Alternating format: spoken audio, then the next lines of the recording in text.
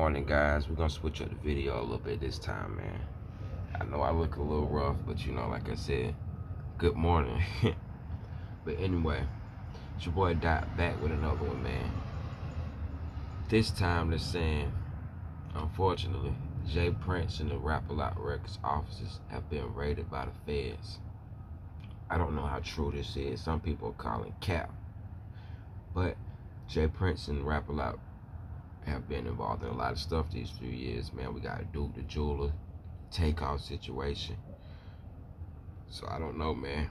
There is a possibility, especially with the feds snatching up everybody from Dirt to Diddy. It just goes on, man. Young Thug. So I don't know. Cat Williams did say this year a lot of stuff would be exposed, man. I'm not saying Cat Williams is the, can I say? I'm not saying that he's like the wizard or something, man, but he did say that, though.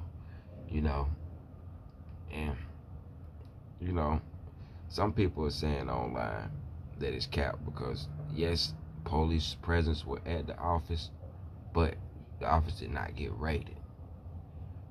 We will figure out more information, and I will keep you guys updated.